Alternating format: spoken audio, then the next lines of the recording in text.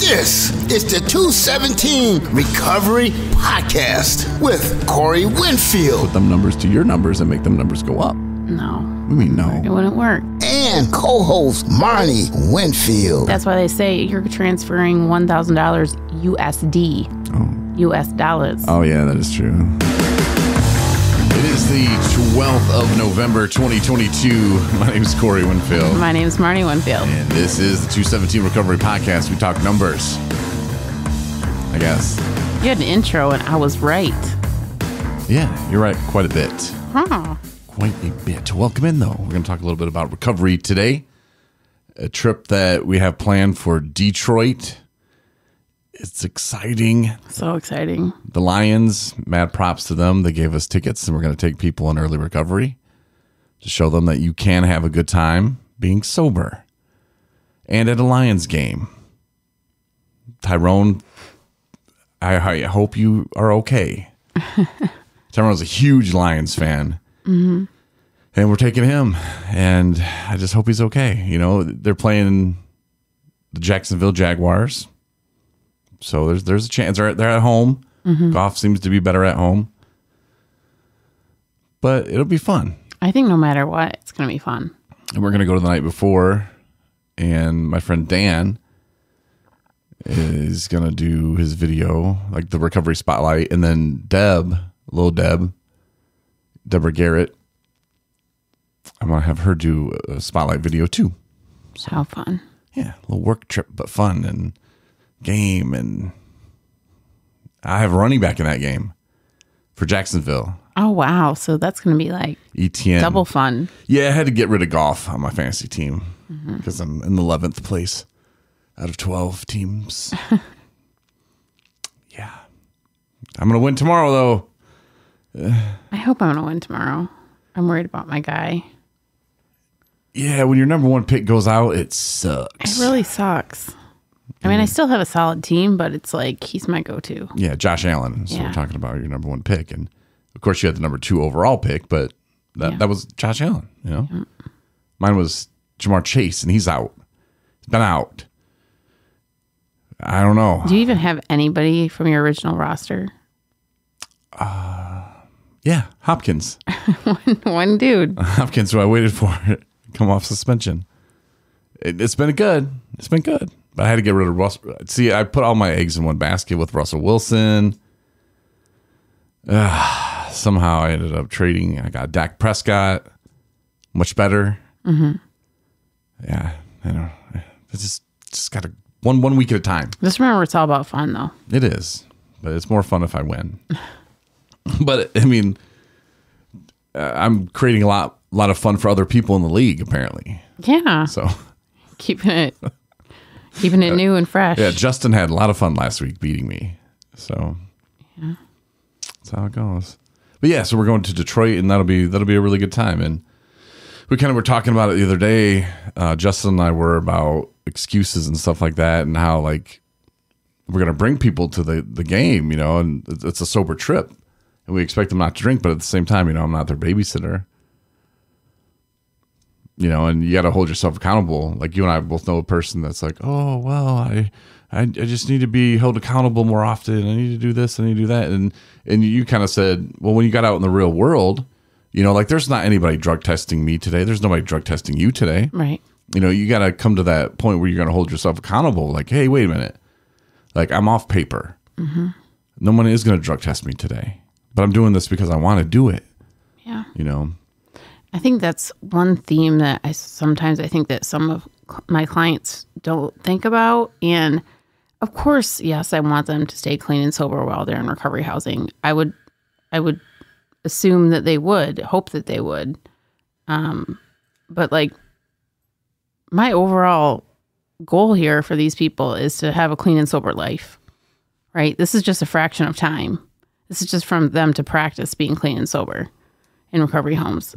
It's when you get out, the real test starts. Yeah. You know, so this is a big picture deal, and you know that's what I really want for them. Yeah, when I was in sober living, I never thought about, oh no, Jason's going to drug test me today. Like, drug test me today, tomorrow? I don't really care. You know, it didn't really matter to me. Mm-hmm. So to say like, oh, well, I need to be drug tested all the time in order to stay sober, that's probably a bad sign, Yeah. And I don't know what someone's going to have to do to change that around in their head. I have no idea. I'm just a guy who talks on podcast about fantasy football and stuff, time travel, Jesus, and how Jesus is a big fan of mine. Pray. Maybe God will give you some answers. That's my advice for everybody struggling. Tonight on the Intimacy. Already, all right. It's right off the bat. It's Saturday night, and that means one thing. They're both gonna answer questions honestly. It's time for the Intimacy Gang. Corey and Martney. Draw a question from the box, and we're gonna answer it honestly. Here on the Intimacy Gang. It's time for the Intimacy Gang. I've already drawn this one. You took it from this part. I took it wrong. I took it from the box, but the wrong part of the box, because I took it from the one that we already drew already. Oh, goodness. All right. I have a good one. The Intimacy Game. Welcome to the Intimacy Game on Saturday night. You want me to go first? You want to go first? Who went first last time? I did. Okay, then I'll go first. Okay. I think red means... Stop. I have a red one too. Really? Okay. Wait, what? Wait a minute. No. Okay. Describe something that turns you on, which you haven't shared with me. Well, I just shared with you in the bathroom a minute ago. Your outfit. I'm in pajamas. Yep. Something that turns me on that I haven't shared with you.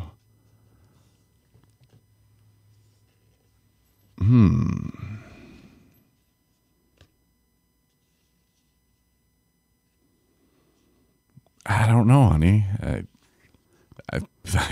See, for men, it's when you turn us on, it's kind of there's a little sign that kind of. It doesn't need to be that extreme.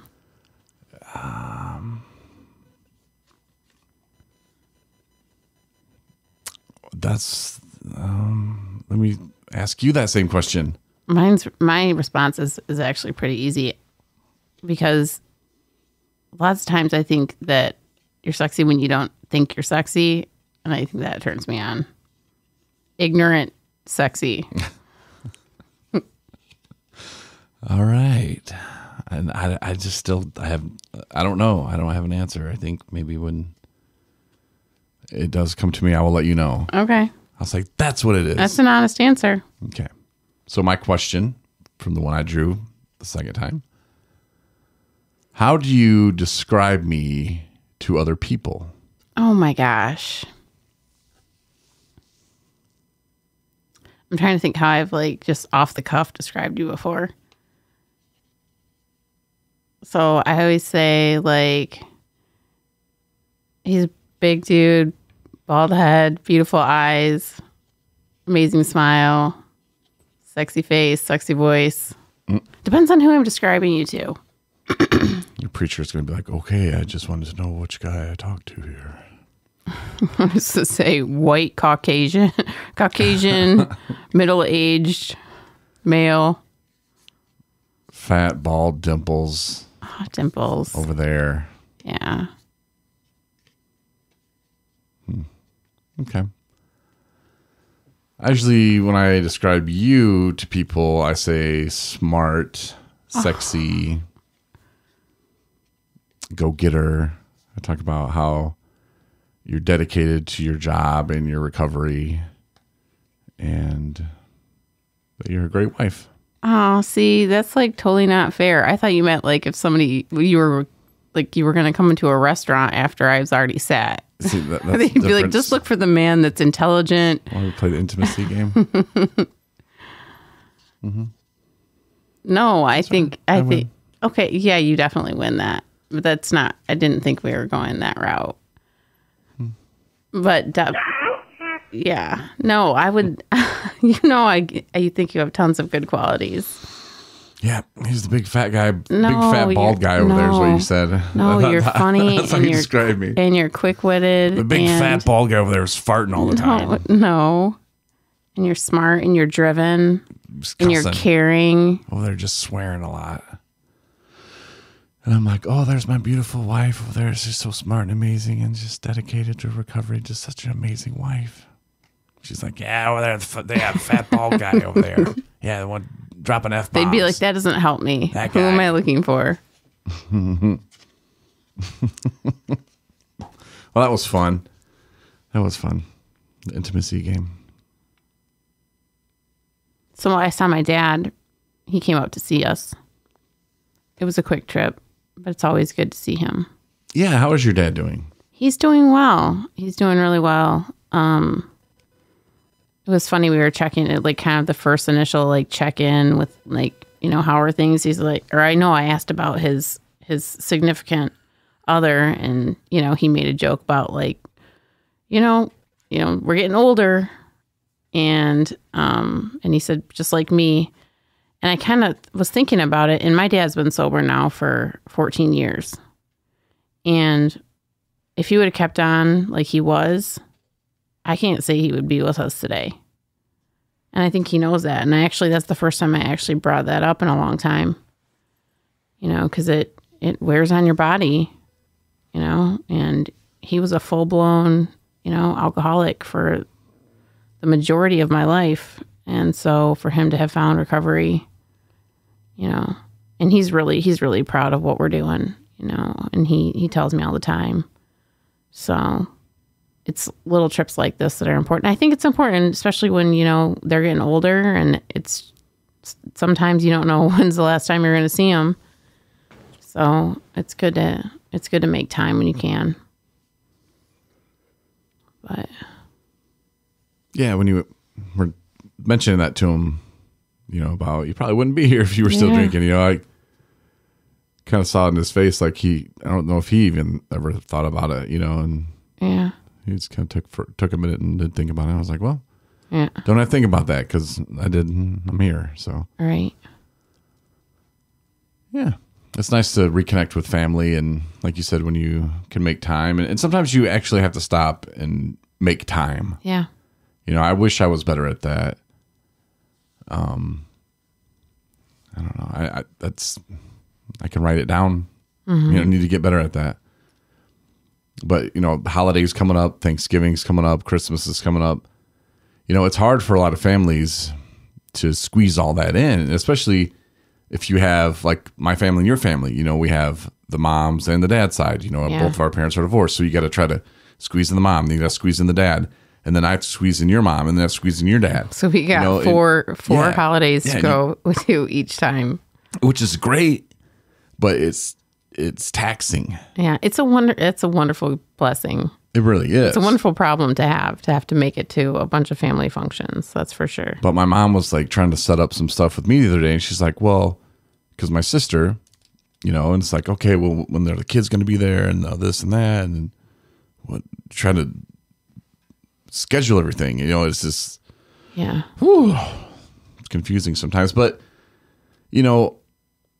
as long as we can see the people we need to see while we're there, like it doesn't need to be the whole shebang, Right. like it used to be when we were kids or whatever. But, to at least make the most of the time that we do have Yeah. while we're there. Yeah. That's what it's about. And, my mom, I think in her situation, she wants to have everybody under the same roof, and she just likes to kind of look out and go, I did this.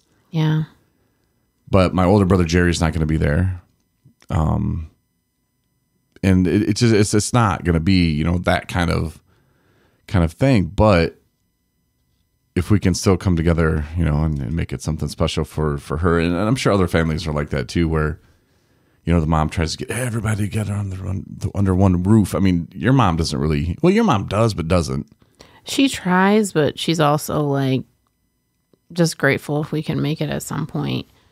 And the thing is, too, is like all my family, like my siblings are all over.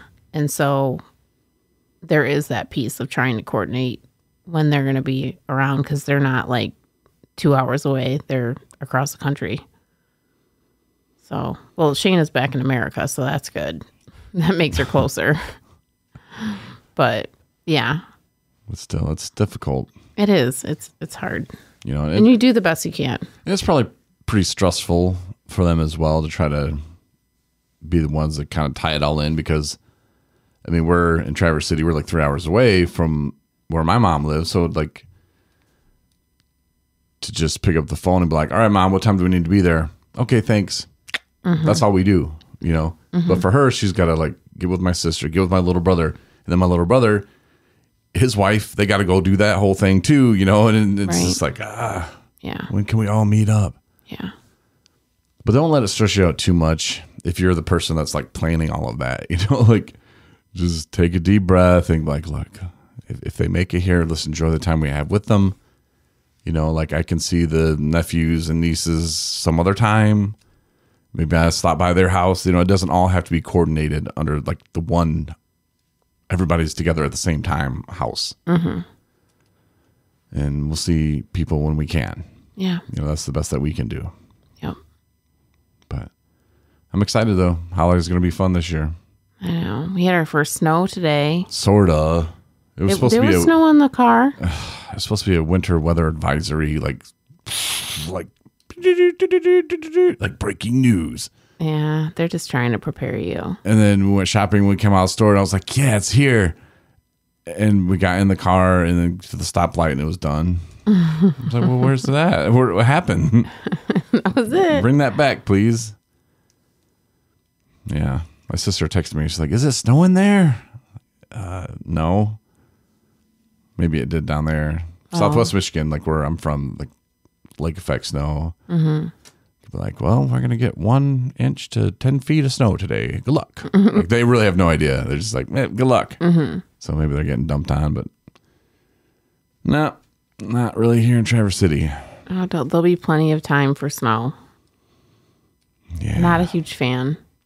Yeah, I like it for a minute, and then I have to drive in it, and I'm like, well, yeah. It's not all it's cracked up to be, but yeah. Well, that's all I have for tonight. I just wanted to play an intimacy game, and did I say it right that time?